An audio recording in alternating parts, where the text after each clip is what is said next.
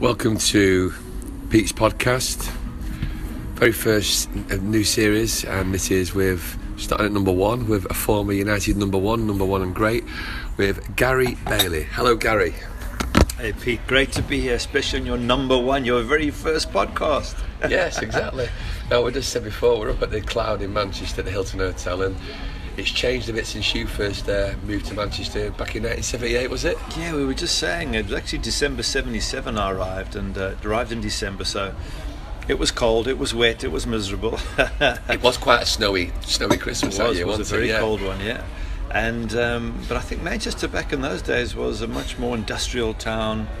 Today it's, I was actually driving in, and the cabbie was telling me about all the buildings that are going up and the people moving into the area, and it's amazing to see how this city has become a real top-class European city in the last 30 years. I think it's down to one person and one person only. So Alex. Yeah, I think he's definitely... He's made it happen because, United and the success of United has put Manchester on the map big time. Not that it wasn't before, but in a really, really big way. Of course, City doing well and having lots of money also helps. But I think United's made this town the town it is. And when you came over, in some ways, you think about like Marcus Rashford getting his chance in the modern day, really by a stroke of luck in terms of the injury in the European game when he was just a substitute, and then he took his chance. A bit similar to, if I recall, Alex Stepney was on his way out in terms of playing, and United tried to sign Jim Blythe from Coventry, didn't they? That's right. And Jim Blythe failed the medical, agreed terms, failed the medical, and then you were thrust in and saved Martin Edwards a bit of money, didn't you? I did. Pity I didn't see any of it. It was one of those. They just said go out and play and have some fun, and I don't think anyone expected me at 20 years of age to stay in the team. But we seemed to do quite well. We went on to the cup final that year, which obviously we lost, which was a bit sad, but it was a harsh reality for me. And the following year we finished second in the league, had a really, really, probably my best season at United. Everything went right. I was loving it, enjoying it. We had a chance to the final with game at Leeds, didn't we? We did. Yeah, we went to Leeds knowing that if Liverpool lost and we won, we'd be champions. Not that we played scintillating football that year. We weren't known as an exciting team, but it was a solid team, defensively very sound, and so that first year was brilliant. And then the years after that, we just seemed to keep coming close and not quite pulling it off, and frustrating years for I think everybody involved with the club. Did you really think in this? Because I remember being really excited. I actually made a comparison recently. I said that I'd not probably been this excited with the pre-season signings had I had been when we signed Jesper, Olsen, Gordon Strachan, and even Alan Brazil. He hadn't really set the world alight at Tottenham. It was still he had such a good time at Ipswich. Yeah. And I just thought, in that season, obviously, after being cup winners in '83, we signed them in the summer, and that was a bit of a disappointing season. We went out the cup to Bournemouth, but the year after, when we won the cup, and we think we possibly came third in the end, didn't we, to Everton that season? Yeah. But we had a chance of the league. And I always think whether, if we'd not done that great cup run, would we be able to do the FA Cup? Yeah. Would we do the league? Did you think the season after we won at Wembley with Whiteside scoring, do you think when we had the 10-match run, did you honestly think that was going to be our time? Yeah, very much so. I thought that was our time. I thought every season before that was as well. To be fair, from the moment Ron arrived, we were in with a shout. We finished third, fourth, second, third. We just needed a little bit of luck, because on the season we played well, Everton were brilliant. We needed to have a season where maybe Robbo wasn't injured and we weren't playing in 3 or 4 cups. It just needed something to go right. And I look back at that spell and think that team was as good, or it was good enough to be champions, and fans should be looking back and saying, hey, the team of 84, 5, 6 should go down as one of the legendary United teams, and it won't, because we didn't win the league. I know what you're saying about that, and the league is the real, for United fans, it is the test, it is the real sort of the benchmark, but you'd be surprised how many people from my generation do actually think that the football under Big Ron was some of the best ever they've seen. Yeah. They still do. They very, very fondly remember that team. But I understand what you mean about the league, and it's not good for you. But at least Robbo got his couple of titles that he really deserved. But I used to think at the time, Gary, that as good as the team was, what we needed was a Lineker or a Rush. I didn't like, we needed because as good as Norman was, obviously, and Mark Hughes and Frank, they were never really on the regular.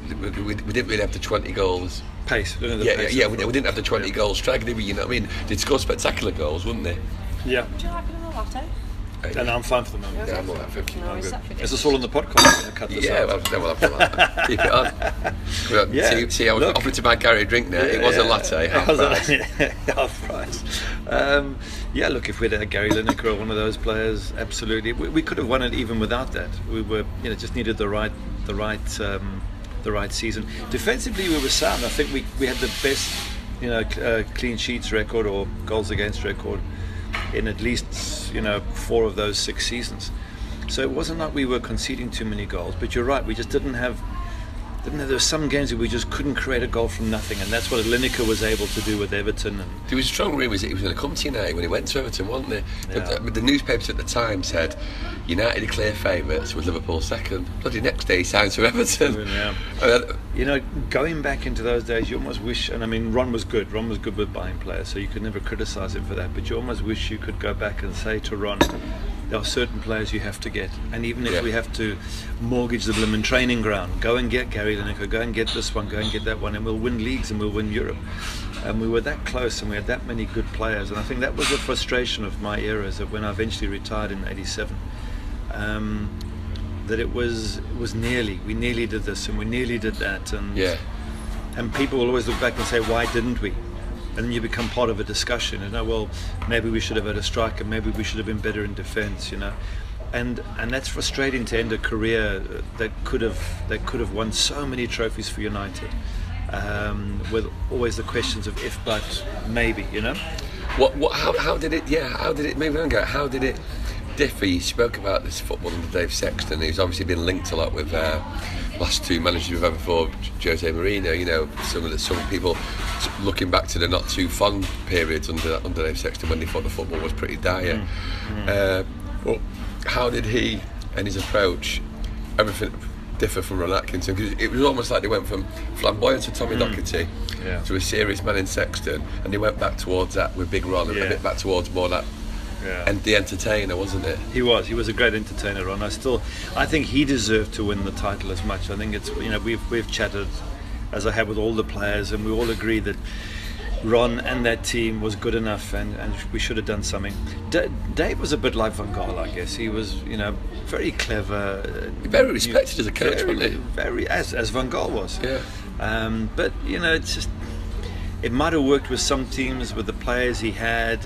It just got too defensive minded. If defensively we weren't 100%, we weren't going to win games because we had no attack. Everything was, I won't say no attack, but we were very focused on defensive and midfield.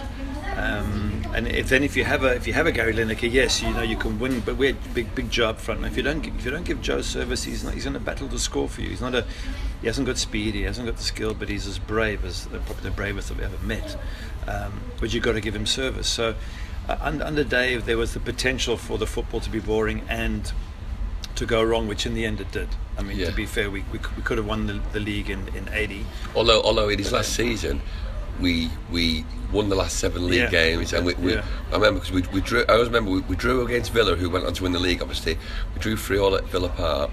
And if you remember, the following week, in midweek, we played Notts Forest, and Kenny Burns scored a fantastic own goal into the Stretford end, and it was 1-1. I should have got out more. I don't know this thing. And then we won the 7 games on the run. Yeah. And I just think, but that was only papering over the cracks really. When it was still, it was an underachieving season. It wasn't building on what we'd done the season before. Yeah. I've often wondered if Alex had come earlier, whether he would have done more. Because Ron was brilliant in many ways, but he wasn't big on tactics. He was just a lovely person, great, larger than life character. And Dave Sexton was all about tactics, but didn't have the motivation. So Alex had both, and I just wonder if he'd have come a season or 2 earlier, whether that team of '85 would have gone on to have won everything. Do you wish that? Because also because you would have loved to have been a part of his plans, and obviously being honest, you was at the tail end of your career, obviously, weren't you? You could almost probably see what Alex Stepney might have been going through when you came on the scene as well, really, couldn't you? Well, I was still young. I mean, I retired at 27, 28 through injury, so I could have gone on for another, In 5 or goalkeeper 6. to go on long, Yeah, of course, could have done. yeah. And it would have been awesome to have played for him. But you had suffered with injuries a lot towards the end, don't you? You do. I think once you pick up one bad injury, then you tend to sort of pick up other injuries. You're carrying your knee, then you get a hamstring problem and all that. But yeah, look, the ifs and buts and maybes. I'm just happy for the lads that follow, that they had the incredible time, and for the fans. And I've been saying for years, what happens when Fergie goes and we stop winning? Because for a generation of fans, they won't know what to do with themselves, and that's what's happened the last 3 years. I think those fans have gone, what the hell? We used to win in the league every year. What's this finishing 7th or 5th or out of Europe? Well, I honestly thought after what happened in 85, 86, when not only did we not win the league, but Liverpool ended up doing the double, and then in 92 when we lost the league to Leeds. And honestly, Gary, I thought we would never win the league. Right? I just thought it was jinxed. And when we won one league, I was chatting to Fergie before I got to sort of know him. I was chatting to Fergie outside Old Trafford, and I shook his hand. It was like a Cantona had been sent off 2 games on the run, and it was the year we won the first double in '94. And all the press was saying United are going to fall away and all that. And I just said to him, look, Alex, if we never win anything else, I just wanted that one title. Thank you. Obviously, it doesn't mean And I was remembering just looking at it like going, right. And it didn't mean I don't want us to win anything. Sure. But I just thought that winning the league was just such a thing, and I know people call the European Cup the Holy Grail, and it's great to win the European Cup. But even now, if you gave me a choice, I would go for the league. Yeah. Look, the league is much more difficult to win, especially in England. I mean, I work in the US and we follow the Spanish football, so I'm watching Barca and Real Madrid every week. Now, it's a 3-horse race here with Atletico Madrid. The others haven't really got a chance. In England, it's 6, 7, as we saw with Leicester last year. It can be more than the top 7. It was quite amazing that, wasn't it, really? It could never happen. I don't know how it happened, and I can't ever see it ever even coming close. If they wouldn't have won it, look at the season. If they wouldn't have won it, they wouldn't have had another chance like that, would they? But see, that's the whole thing about us in the 80s. Is we just needed a little bit of luck. I mean, not like Leicester's level of luck, but we just needed a season. I'll give you an example. Villa in '82 won the league. Yeah. And they played 50. I think it was something like 15 players all season. Yeah. Something like Tony that. Morley Tony Morley, Gary Shaw, Peter Wood up front. They kept the same guys week in and week out. If they'd have had a couple of injuries, they would never have won it, because they had nothing. They had no depth. We had every season. We sold Sparky to Barcelona one season. We had Robert out for another season. There wasn't one season where it was plain sailing. There was always problems, and there was cups. And we got the League Cup final and the FA Cup final in '83. We got to the European Cup Winners' Cup semi-final in '84. It's just one of those things. We'd had a Leicester year where it was all focused just on the league and you didn't get any injuries. I think we'd have walked away with a couple of league titles. But again, what could have been, what should have been, it's all water under the bridge. And as long as the fans have good memories of those days, and like you say, you can think of things. I think I understand what you're saying at the start, but I think you're really underestimating how fondly that team is. Yeah, people are frustrated about some things, but some of the, people have gone as far as say some of the attacking football for those couple of those years in particular was up there with anything Fergie's teams have actually attractive wise. I'm not thinking, okay, they achieved more, but I'm thinking, so tell me about America, because I know you've recently moved to America, is it in the last couple of years, but you were in South Africa for a big time doing as a presenter, or what you've been doing in TV? In TV, yeah. When I left here at 2027, I went back to South Africa, and I was allowed to play part-time because they were outside of FIFA. That was the days before Mandela was released, so South Africa wasn't allowed to play soccer formally. And so I was allowed to play part-time there, because I'd obviously retired here and wasn't allowed to play anywhere else.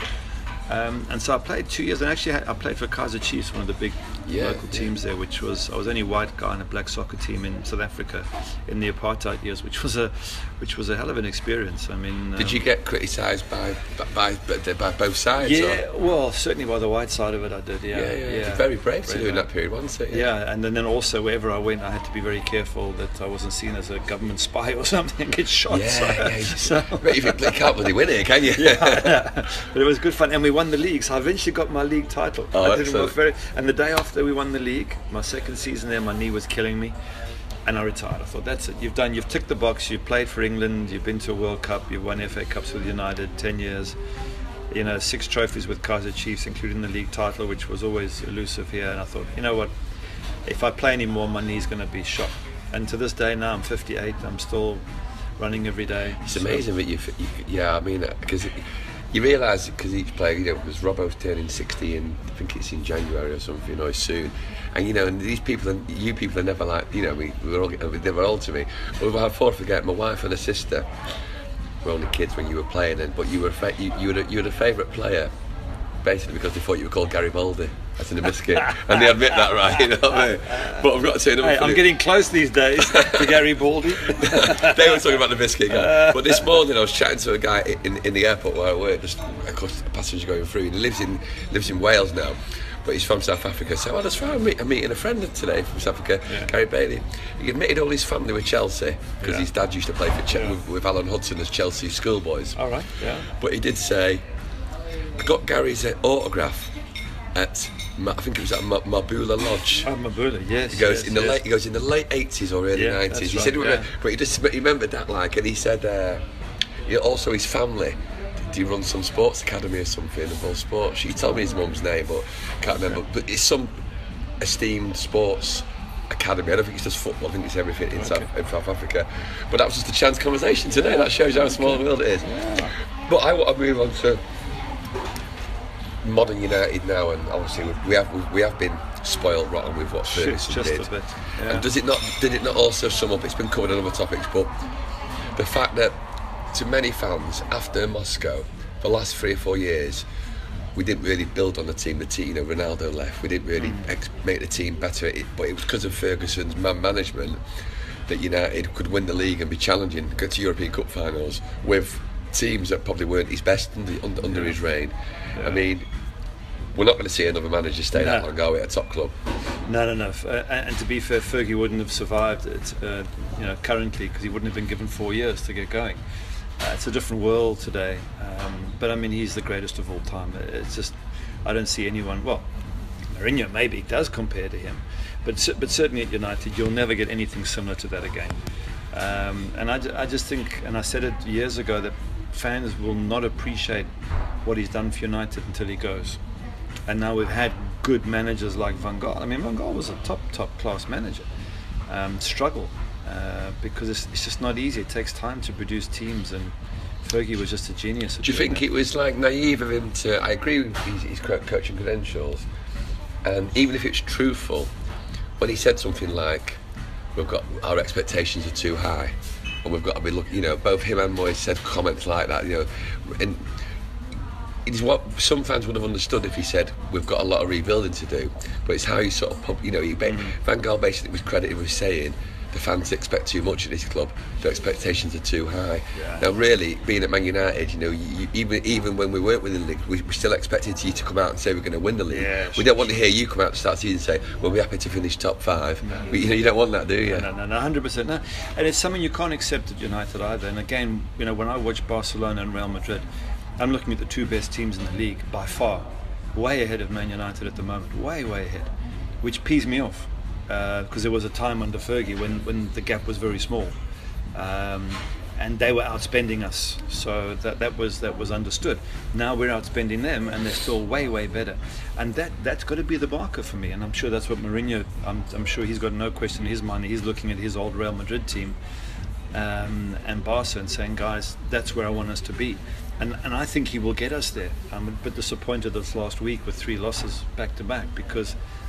I thought he would have figured it out more quickly, but let's give him time. It's only been a couple of months, but that to me is the yardstick for every United fan: is who's the best in the world. And you cannot tell me we cannot compete with Bayern Munich and Real Madrid and Barcelona and Atletico Madrid and PSG. We have got to be in that conversation. Manchester City are in that conversation, which again pees me off even more, because they're definitely in that conversation. They're a good team. They can go and win Europe fairly soon. We need to be there as well. And I will not accept, as a fan, I will not accept any manager who says otherwise. Thank you. Do you think that, looking at it hypothetically, do you think that Guardiola took the easier option, taking the job at City, where maybe it needed tweaking a lot less than probably United did? He's a proven manager in terms of he plays great football. The way he's attracting to football. Is it fair to say that his he's took over teams that are already like in a good shape and he's evolved them, or is that being a bit too critical of him? It's difficult to say. I mean, the Barca side he took over had some of the best players in the world, including the likes of Messi and at the time Xavi and Iniesta.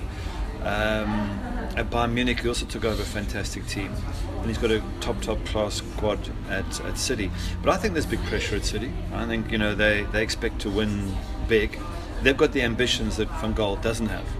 There's no way you're going to hear the City people saying, well, we're happy to finish top 4. They're not. They want the league, and they want European Champions League, if anything.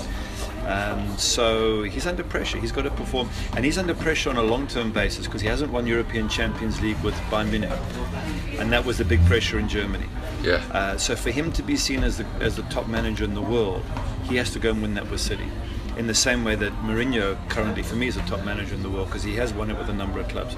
But if he doesn't win it, he's in danger of slipping behind Pep in a real way. I mean, if he doesn't do much with United after what happened at Chelsea, it's possible people will say, well, okay, he's done and dusted. And I don't believe that. I think Mourinho is just a genius of a manager. I think it was a good time to get him after what's happened at Chelsea, because I think almost like a wounded animal, he wants to prove people even more wrong. And I completely got belief in him. Even though he left under a cloud last season at Chelsea, I've got complete belief that he will. He will transform it. I just want to see a bit more passion from him. The passion he's had over the years at Real Madrid and Inter. I mean, he was a bit like Jurgen Klopp is now. Yeah. And I think fans love that, and I think players love it. And just the last few weeks, I'm looking for it from Mourinho, and I haven't quite seen him with that same level of passion. And this is the biggest club in the world. He's got, if this club doesn't make you passionate, United, then what is? So I don't know if it's him just trying to be more mature, or him just settling in and Do you think figuring it out. It could maybe be the fact that he's probably aware that certain people higher up in the club, allegedly, didn't like some of his styles and his thinking. He's maybe trying to conform to a bit of, but I agree, I'd rather see the passion myself. But maybe he's thinking he's trying to conform his own style with what's expected at United, because it's hidden. It's it was one of the biggest hidden sort of worst secrets that he wanted the job for a while. Sure. And I often can make the comparison that when Tommy Docherty got sacked, Lauren McMenemy was hoping he'd get offered the job, because they gave it to Dave Sexton. When Sexton got sacked, apparently United offered it to McMenemy first, and he snubbed us, saying he didn't want me after Docherty. And in some ways, Mourinho could have said that, thinking he gave it to a manager with no honours after Fergie, and but obviously he relented because he's always wanted the job. But I want to go back to your career briefly, Gary. And you spoke about. You won a few cups, but I want to talk to you about a couple of games really. I want to talk to you about the 79 semi-final. We know the final was disappointing, but after the first game, I remember being in the first game, I was in the main stand. I went down, actually didn't have a ticket with my dad, I was only 9, and the people were charging silly money, man. It's equivalent of about £500 for a ticket now. For a ticket, well, the tickets were actually going for about £100, and they were about £2 to get in. And my dad said, "I'm not going to get in here, son." And this guy... That was at Main Road? Yeah, this guy just came over to my dad and goes, "Yeah, mate, do you want a ticket?" My dad just goes, "I can't afford it, pal." He goes, "I've seen you." He goes, "Face value." So my dad had a ticket, and I was only 9. Walked up to the turnstile. I said, "Can I just lift my son over?" And he goes, "Oh, we can't, mate. We've been leaving, we've been told to go." Dad just said, "I've just paid a hell of a lot of money for this ticket." And the guy went, "Quick, go on then." You know what I mean? And we got in, and after 5 minutes, and I mentioned this to Kenny Dalglish actually, he wasn't very polite actually. I was dead polite to him. And after 5 minutes, I remember Dalglish walked past about 5 of our players, and he scored, and I thought we were just going to get hammered. But we didn't realise we was in the Liverpool end, and when Liverpool had scored, we looked round, there was all these United fans hitting people with umbrellas, and we were like that. As we looked round, Joe Jordan's coming back from the halfway line like that, and we missed the goal. And then obviously Hansen's, Brian Greenoff, RIP, he scored, and then did you think after the final whistle that day that was you'd missed a chance? Because Liverpool were a good team in that day, weren't they? Oh, they were the top team. They were European champions. We went back to Old Trafford, and I sat with Sammy Mack and a few of the lads, because I was just a young kid, and I thought at the end of the season they might go and buy a goalkeeper, and I was done. So as a young kid, you think you're not going to get another opportunity, and I was really down because Hansen, what had happened was a cross had come in, and I'd had to dive across and get a hand on it. And it had gone to Hansen. It could have gone anywhere, and it went straight to Alan Hansen. And so I felt like, could I have done more with the ball? And the lads all said no. I mean, you had to come for it, and you've got no idea where it's going to go. And so we went to Goodison Park for the replay, and I just thought, man, now we're up against European champions again, and if we lose this one, there's perhaps my one and only chance ever to get to Wembley. Because in those days it wasn't every year teams got to Wembley, wasn't it? No, and it was a huge thing. I mean, the FA Cup back in those days was almost bigger than the league. I remember that game, and I thought, can I grab another one? Yeah, one, two. Yeah. We can just put this to the room because it's all Yeah, we can sort that out. It's on the podcast. I'm buying him a drink. Get you on back in the Bishop's on Saturday. And I remember playing that game, and when Jimmy Greenough scored, I went, this is awesome. But it was about 10 minutes to go. Yeah, 10 minutes to go. You kicked it out. You kicked it out of your hands. Yeah. Went to Mickey, did it. I'm sure it might have got ahead of it. It went across to Mickey quite soon. It was literally you started to move. I'm pretty sure you kicked it and it went to the left on the bullet, and then Mickey whipped it across and it bounced once, and then Jimmy was different class. He read the bounce perfectly. He stuck it in the corner, and then I thought, okay, 10 minutes. We have just got to hang on. And they started loading the balls in and flying in at us and elbows and the whole lot. You know how it was in those days. Yeah. Up and unders, and everybody smacked the keeper.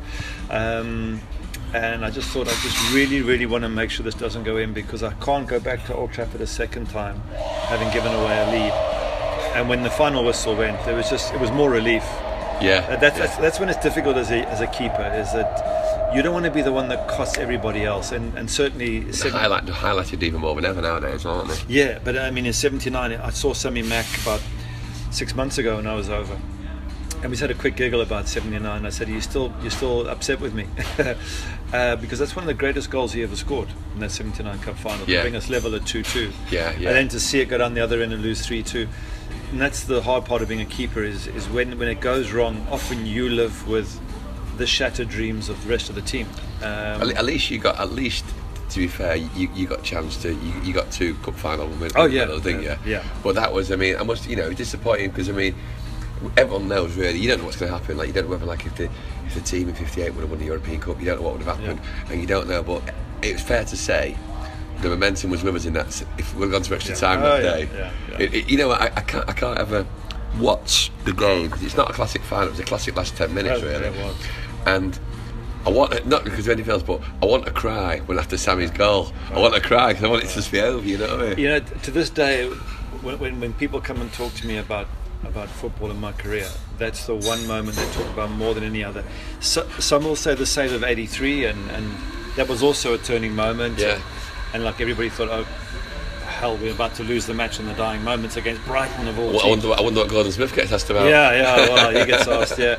But the one that where people say to me, you will not believe what happened, is '79, because when we equalised, the number of people who were still jumping up and down when their winner went in is phenomenal. I mean, I would say, I'm just guessing, but 15-20% of all the people around the world who watched that cup final, United fans, were still celebrating and couldn't believe. I mean, I've heard people run out into the garden when they came back in. Yeah. 3-2 is the score. So it really impacted on a lot of people, and even United fans will look back and say, yeah, we lost, but what a memory, what a moment. To me, like the Greenough goal there in '79. I'm not trying to get too carried away, but it's up there. Okay, it's not a soul show in '99, but it is up there with like other cup final wins. You know, the celebration. I told Jimmy Greenough, I interviewed Jimmy Greenough for a fanzine, and I told him that, you know, if you go into YouTube, he didn't know what YouTube is, Jimmy, bless him. I sent him his links. I said, if you go into YouTube, if you just put in that Greenough goal, that's what you have to type in, and it comes up. Does it? You don't even have to put 70. No, you just put that Greenough goal, and it comes up. And his whole celebration is kissing. I think Kiss Lou, didn't he, and all that. He was just like, and all that, and you know, it was just it's an iconic moment, really. It was. I mean, in '84 Cup Winners' Cup, I mean, you know, we beat mighty Barcelona, which one of my at Old Trafford is probably the greatest atmosphere I've ever experienced. But the TV clips don't do it justice, because it wasn't on live. It was just on the highlights, so you don't get the full feel of it. You just sort of get clips, and sometimes it goes straight for them, and it shows you them just like out a bit, And there's nothing happening. But if you were there that night, Yeah. there was more than 58,000 there for a start, Yeah. because people were just passing tickets back for the end and all that. Well, the thing was, people, youngsters have got no idea what that night was like, because they think, oh, well, we've had Barcelona come here before and Real Madrid. No, this was one of our rare opportunities in Europe. And we'd drawn some really crappy teams in previous European ties, Polish teams and Czech teams. And suddenly we got one of the giants of Europe, and Maradona was playing. It was Boniek. No. So you're thinking of? I'm thinking about the Juventus semi-final. Juventus, I'm skipping on. Yeah, sorry. And they had Bernd Schuster. And suddenly we had real European football back at Old Trafford, and being 2-0 down from the first leg. Yeah. To win it 3-0 was just a brilliant performance. And then the semis. We really had them on the ropes, so didn't we? When we got the second and third goal away, the crowd was sort of making it on, and they panicked really bad, didn't they? They were overawed, really. Top team, but were overawed by us. They were, and they didn't like the physical side of it. And I think Frank got stuck in on the keeper a few times, and the tackles were flying in, and they weren't that keen. But yeah, they panicked. Thank you very much. Thank you. But it was a semi-final where we got taught a footballing lesson. Thank you. It just showed how far off the pace we were, because at home we drew 1-1 with Juventus. Paolo Rossi got the goal, which at the time he was like the, well, no, I wouldn't say Messi, but I mean he'd won the World Cup nearly single-handedly for Italy. I always remember the warm-ups, because remember they didn't travel the continental fans at all, but Juventus had about 200 fans. Barcelona had about 100 fans that time, because it was English clubs who sort of travel more. I always remember everyone serenading, the Stretford End serenading Paolo Rossi with Paolo Rossi, and he was waving. I don't think he realised the translation. It was very funny. We got a draw at home, and then we went to their place and played, and that for me was my best match I ever played for United. We got hammered, and we were still in with a shout. We had Brian Robson missing. We had about 4 of our first team players missing against, and they had Boniek, Platini, Rossi. They had a 6 of the Italy World Cup winning team. And they played us off the park, but we hung in there until the very last minute, and then they scored. I think you played against Boniek for 2 different teams, didn't he? I'm sure you played for With You Lads, 1980. I'm sure he did. I'm just saying. I'll check it out. I'd be embarrassed if it's not, because I'm on podcast. But I'm pretty sure. Might be right. It was during the solidarity thing. I just remember it. I'm pretty sure he played in that. I think we drew either 0-0 at home, or it was. I think we might have gone out on away goals, but we either drew 1-0 at home or 0-0, but one of them. Yeah. And that was it. That's the closest we came. Semi-final in Europe. Almost there again, eh? It was a very frustrating time. I'm just grateful we beat Everton in '85, because that was one of those days where we did come together. And Norman's goal was just superb. But down to 10 men, Kevin off. I've admitted this to Norman now, but I see Norman quite a bit.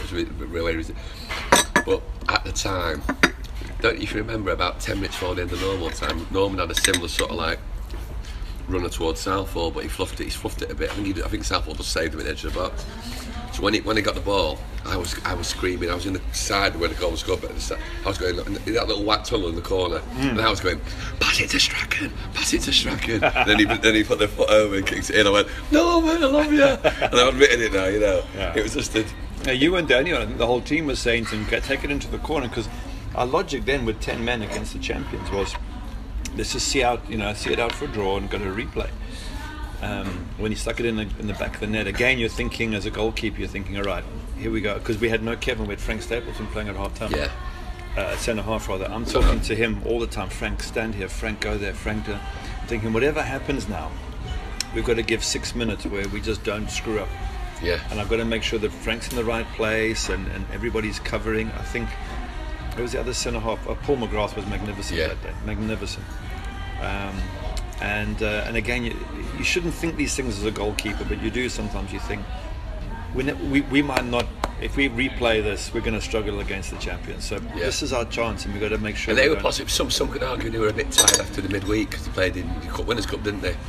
I remember after the game in the coach park at Wembley, and we used to keep the fans. It was such a nightmare. It was like a little exit for one coach, and there was hundreds of coaches. and we're waiting about 2 hours. We're all, 50, we're all drinking our cans of Skull and what to go for the way and all that. And by pure luck, the coaches were mixed. And next thing, the Everton team coach was right alongside ours, and we were all on the window like. Rah! And I always remember Howard Kendall, sadly died not too long ago. And they all looked really tired, and the whole Everton coach, Howard Kendall, they were like that, clapping, apart from Graham Sharp. And Graham Sharp went and made a gesture to us with the number 5 on one hand, and I think it was the number 1 he was referring to on the other hand. But that made the coach laugh more. Our coach, we nearly went over. We were going, and that was just. And then the homecomings was something different. I mean, even when we lost the cup in '79, we went to Manchester. The homecomings, it's unbelievable, isn't it? That was one of the best I've ever seen. '79. I didn't expect that because we got off the train. We put the train back. Yeah, so it was from the train station. In '79, I can't remember exactly where. But I expected a handful of people to turn out. They said over 250,000 people turned out. It was phenomenal after having lost it. Yeah. It was the same in '76 when when Tommy Docherty famously said, "We'll be back next year," which is quite a bold statement because not many teams got to final 2 years running, did they, for a long time, Yeah. And we did, obviously. But who was your sort of like closest to it in the teams at United, and who was your sort of like, would you say was the real leaders? Some might be obvious, but who was the real, or maybe unsung heroes who you played with? Gee, it's quite a lot of questions all at once. Friends, I mean, guys like Ray Wilkins, Frank Stapleton, I enjoyed their company. Would room with them most of the time, roomed with Arnie Muren a bit. And often roomed on my own. I mean, goalkeepers tend to get put on their own sometimes. So, but I kept to myself. I was the only single guy in the team, which also caused a bit of of difficulty. Tommy Kavanagh. I'm never a big fan of Tommy Kavanagh as the assistant coach. I didn't think he added much to Dave Sexton's, team talks or anything. But Tommy Cav said to me when I got in the first team, he said, "I'm going to give you one bit of advice." He said, "You must take this advice." And I was waiting for something really deep and meaningful. He said, "Get yourself married." And I went, "What? Come again?" He said, "Get married." I said, "What's it got to do with football?" He said, "You want someone to look after you and take the pressure off and cook for you and be at home for you." I said, "Do me a favour, I'm a single guy. I'll get married when I want to get married." Yeah. Gee. Maybe his intentions were good, but it was. Yeah. But maybe he was like, yeah. Yeah. And then I realised, as the years went on, I realised what it is all the other footballers were married. And they socialised together, and when times were tough, they would, the wives would help out in terms of giving them moral support. And if I had a bad game, I went home on my own and sat with my own thoughts, and there was no socialising, or a lot less socialising with the players, because the wives would always arrange dinners, and I was left out of it. Did you ever go to the Paddy's pub in Altrincham? No, I wasn't a big drinker. I mean, I went there after the odd game, but I was not a big drinker, which also was a difficult thing because I was more. You were ahead of your time in some ways, weren't you? In many ways. I trained a lot more. I did the sort of 2 training sessions a day. I'd stay in the afternoon and train with the kids, which is now more common. And educational-wise, it was very different. So, yeah, it was it was a tough world to come into at 20. I mean, if you think about it, the 2 centre-halves in front of me were the 2 centre-halves for Scotland in the '78 World Cup. Yeah. Martin Buchan and Gordon McQueen. Yeah. And Joe Jordan up front. Now, these are players who are way in their 20s, late 20s, senior World Cup players. Did you ever speak to Stevie Coppell, because you both come from an educated background with degrees? I mean, and obviously you tend to sort of remember Chucky used to, Brian McClare used to sort of he was.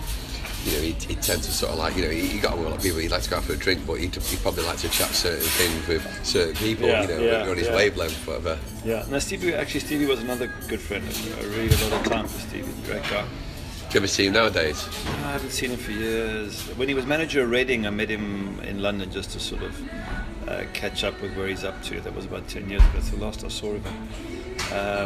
But his was a different situation because he was already an England player. Yeah. And he was a forward, so there's less pressure on you as a forward. I mean, as long as he put crosses in and scored the odd goal. He's a bit unsung on as well, because I mean, he still holds a record for the longest consecutive games without missing a game, and there's no rest in him until he got injured. Very, very good player, very fit player. But, this is why I admire David De Gea so much, is when I went in, all these senior pros and Scottish senior pros, they were really hard-arsed, and they give you a real stick as a keeper, real stick, all the time. But they didn't. It's just the way they did it. You know. But for me, I took it personally. I thought, gee, why are they always on at me, and why is it always me that's the fault? And it wasn't. Just it's what they would say to any keeper all the time. You know, even if you played well. How was like the keepers around you in United? I mean, like, was Alex Stepney like, you know, was he understandable for you getting through, and was like when you had like people like Stephen Pears and others around there, you know, because was it healthy competition, or was it just like? No, it was always good. I mean, again, I was never close to any of them. Alex was already 35, so he knew his days were numbered, but he probably took it hard losing his place. But he was always supportive. Alex was always great. Paddy Roach was around. Paddy stayed for a little while, then moved on. Jeff Whelan's arrived. Stephen Pears. Jeff ended up playing at Altrincham as well, you know. Did he? Yeah. Not only about. You're looking at maybe about 90 or early 90s. He was at Altrincham. Yeah. Wow. Stephen Pears, Gary Walsh. I mean, I had a lot of deputies during those years. I mean, I was there for 9 years as the number one Chris keeper. Turner. Chris Turner was another one. Yeah, Chris Turner. Towards the end, when I got injured, he came in. You're rivals with them, so you're never best buddies. You're never ever going to be. I was more buddies with Chris Woods because we roomed from England under 21 all the way through to the World Cup in '86. We roomed together. Well, he got a bit of a chance of it. You could say like you really, didn't he? With certainly in the he played in Forest. Chris Woods. Yeah, I think it was at Norwich, Forest, then Rangers. Yeah. But I mean, he was lucky in England because I was number 2 to Shilton for 10 years and hardly got a break. Fast drinkers, yes. Let's see his alcohol. Could have a cheeky Baileys in the Thank you. Would you like anything else at the minute? I'm good. No, we're fine, thanks. I was number 2 to Shilton for 9 years. And as soon as I got injured, Shilton packed in, a few years later, after 1990 World Cup, and Woodsy racked up 50 caps. Yeah. So, you know... Well, I mean, I suppose in a way, a bit like Alex, because Alex Stepney, when he was goalkeeper for United, he was seen as one of the top keepers in the country, but he obviously had Banks, Shilton around, Shilton was emerging, wasn't he? He had Banks and he had Peter Vanetti. I think he had a handful of caps. How many caps did you get? A couple of caps? I got a couple of caps, full caps, yeah. A whole bunch of under 21 caps. Yeah. But it runs in your blood, though, doesn't it? I mean, your dad, obviously, you inherited your football genes from your father. Yeah, he was a keeper at Ipswich when they won the league in '61. So, and he was a good coach for me. He really gave me the basics. If it wasn't for him, I would have struggled because my basics were really good. I mean, throughout my career, very rarely dropped things or. Was he the biggest influence on you? Oh yeah, by far. Unfortunately, when I came here, he couldn't come with, so I was left on my own. It's a different world then as well to what it is now. I mean, the players earn a lot more. Yeah. But you get looked after. You get people they probably to used to support sometimes you. buy your houses for your family. I know certain United players where the parents have been brought over as kids. Obviously, good prospect, and the family's bought a house or put in a house for so many years.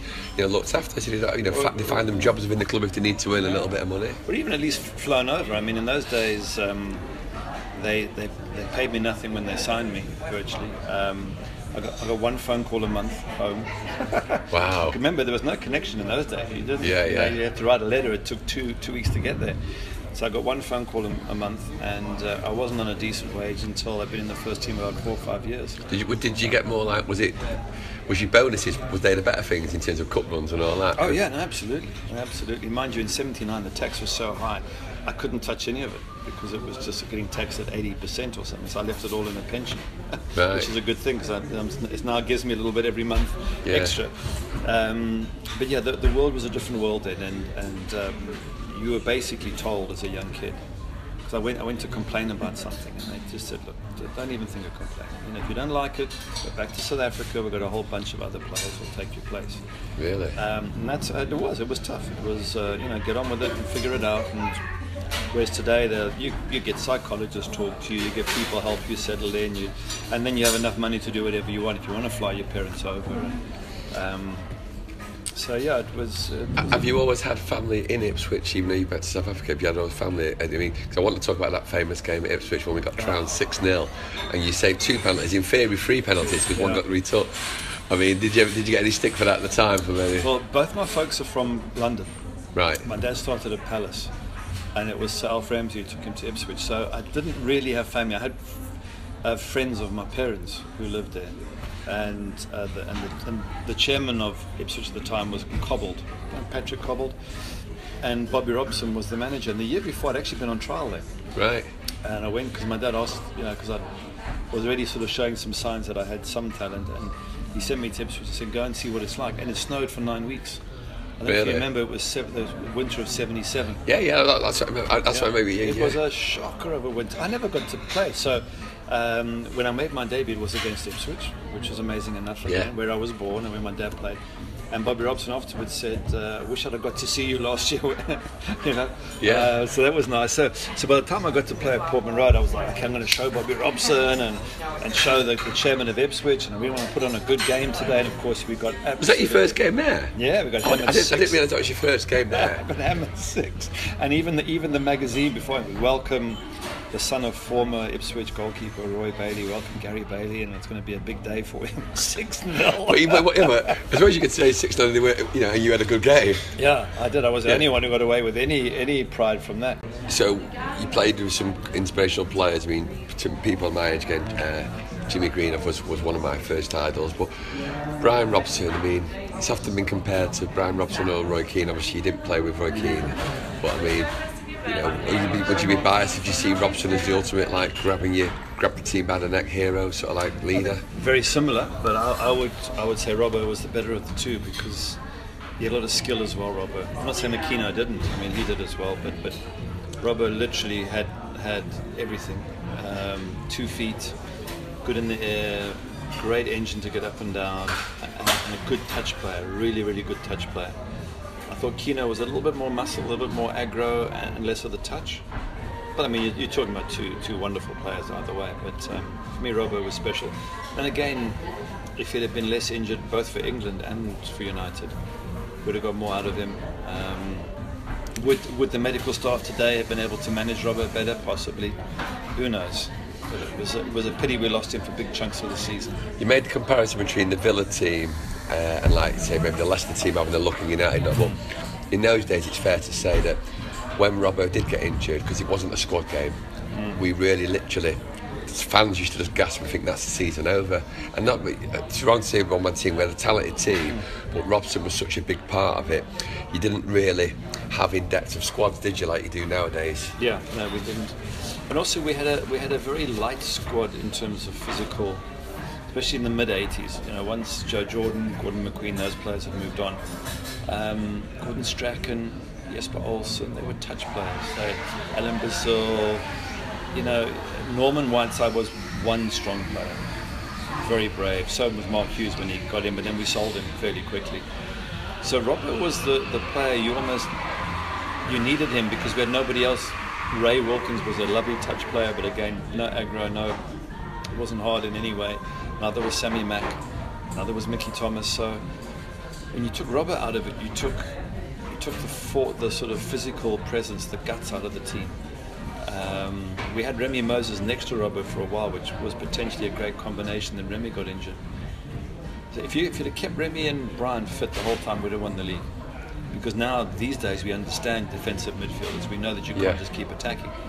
But in those days, we lost Remy through injury, we lost Robert often. And then we had a very light team. And that's why Everton went on to win the league, is that they had Peter Reid in midfield and Bracewell, and they just ran you down, which you had to do back in the day. Liverpool were the one enigma, that they were the one team that, well, mind you, they had Souness, but they could play their way out of trouble. There was just something, I don't know how they did it. They did it year after year. They played European football in England. The rest of us played English football. Yeah. Because they could switch from playing away at Stoke on a Saturday to play, Real Madrid on a Wednesday. I mean, they wouldn't change their style, and they would still go out and beat Real Madrid, and they could beat Stoke by playing football. for some reason they could do it, but nobody else could. So without Robbo and another defensive midfielder, we were always vulnerable in midfield. And so, as you said, when we lost him, we lost the guts of the team. Thank you, Gary. I just wanted to say about Sir Alex. I mean, obviously your career, by your account, you didn't stay for a year. Sir Alex was there, but he was I believe you've got a good relationship with Sir Alex. He was very complimentary about you. He's been very complimentary about you. And did he do a forward in your book even or something? He did a forward for my book. Oh, he's just been, besides the fact that I think he's the greatest manager of all time, he's always been incredibly decent and amazing. He doesn't have to spend time with ex-players, or if he does, he can just go, "Hi, how you doing?" I mean, I was only with him for, I think I played 5 games for him. I think at the end of it, Chris Turner got injured. He said to me, "Gary, either you're fit or you're not. Either you're going to play or you're not." And I played 5 games, and after the 5th game, I couldn't walk properly. And he was always great. But years later, he saw me in Johannesburg at the airport, and he was flying first class, because I think he's got family in South Africa. He was flying first class back. I was flying economy class. And he said, "Okay, well, enjoy the trip." And then when we got to Heathrow, him and his wife were there, and he saw me there. He said, "What are you doing?" I said, "I'm catching the tube into London." He said, "Do you want to lift?" I said, "I don't want to impose." He said, "No, come with me." And so we jumped in his limo, and he dropped me off in London. And he didn't have to do that. He really didn't. This was his time to maybe get on the phone and start buying and selling players and doing stuff. And he actually had 1 or 2 phone calls, and he just said, "Look, I'll talk to you guys later because I'm with somebody in the car." That is a sign of a true. Yeah, it is. He's a great man as well as a great manager, and I think that's why he was a great manager. There's very few players who criticise him. They'll say he was hard. They'll say that he kicked them out of the club too early, but very few have ever said that he didn't care for them. I think he's a real people person, one who, in the moment he says to you, the club no longer needs you, he feels the pain that you feel. He's been there, he knows it. I've often referred to him as one of the most emotionally intelligent people I've ever met. Well, if the rumour goes right, and I've spoken to him a few times, but I've not asked him this. I don't know why I'm not asking this, but when it like Cantona was going to leave for the Sellers Park in the summer of '95, there's rumours that Fergie was on the back of a motorbike round Paris trying to locate Eric at one stage. You know what I mean? As a passenger. Yeah, apparently, yeah. And I think it was that dedication that when Eric's seen that this manager has come all this way, not all this way, Paris is not that far now, but you know what I mean, you've gone to that trouble, the guy that should be chauffeured around even then, and he's coming round and he's on the back of someone pointing out the directions and all that. The same as Van Nistelrooy. He kept in touch with Van Nistelrooy. That's the thing about him, is that under all this pressure, somehow pressure didn't get to him the same way, because under all the pressure he could still act as a decent human being. And I think all of us struggle with that. You put anybody under enough pressure, we all act like idiots, we all do stupid things, we all panic. He never did. He can make rash decisions even in the most difficult circumstances. An exceptional manager in every sense of the word. Well, he's very brave as well, because obviously sometimes you've got to make decisions that aren't popular with the rest of your team and what aren't popular with the fans. And it's been well documented, and Norman speaks so well of him, but he felt he needed to break up what he thought was the bad side of United with what he thought the drinking club, and he broke that up. And the fans didn't like it at the time. I didn't like it at the time, but you look at the bigger picture. I don't like to compare someone like Guardiola to Ferguson, but you can't really disagree with something like seeing someone like Toure maybe as maybe like a problem, putting someone in his place, whether it's his agent or not.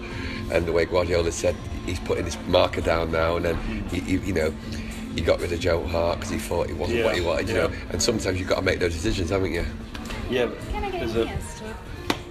The big difference for me is that Pep and Jose Mourinho have almost all the time been given great squads. Yeah. Fergie built his squad.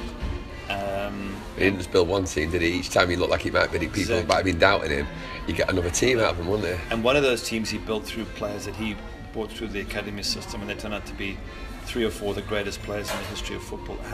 To have done any one of those things, to have built one team is awesome. To build 4 or 5 teams is genius, and to build one of those teams from players that you personally help scout or bring into the club or nurture, it's just one incredible achievement after the other. And that's why for me he's still a greater manager than anybody else in the game. But having said that, Mourinho's not far behind him, and I really hope as we conclude the podcast that Mourinho goes on to be even better than Fergie, because it means we've got years of success ahead. Thank you, Gary. That's great. Could you just tell us finally what is in the TV work, what you're doing in America now? Similar to what I was doing in South Africa, I present football on a channel called BEIN. It's a smaller channel, but it has Spanish football, Italian and French. Are you the anchor man, like? I mix up. I can anchor or I can be a guest, so they move me around depending on who's available.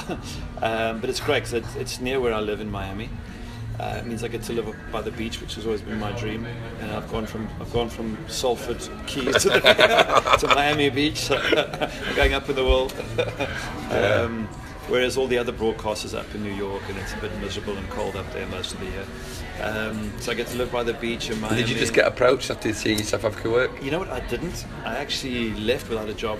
I left South Africa without a job because my kids wanted to study in the US, and I didn't. And they probably wouldn't come back to South Africa, so I didn't want to be left on my own without them. And because we have difficulty with the education system there, getting into universities. It's on a quota system.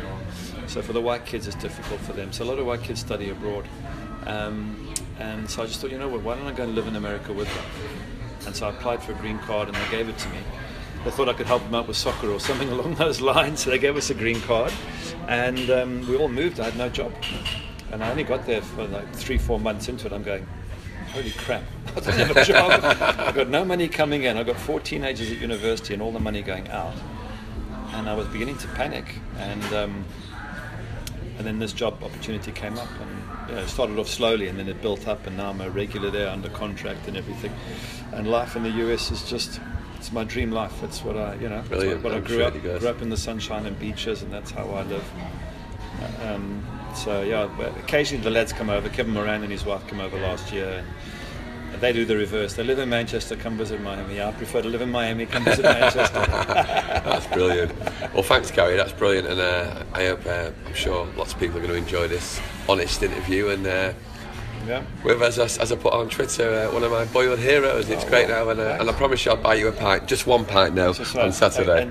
And also, good luck to you with this. I hope it continues, and you got access to the players, and it's a nice, as you say, a nice, honest look behind the scenes. So keep it going. Thanks very much, Gary. Pete. Cheers, mate.